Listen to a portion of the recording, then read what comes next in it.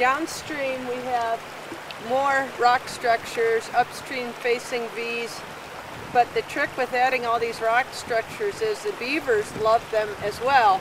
So typically we'll have half of our rock structures as foundations for beaver dams in any given year, and typically they don't last more than a season, and it's not any problem. We like having beaver in the system. They're good for the stream, but it's just funny how they use everything that you put in the stream to build off of. They're quite the natural engineer.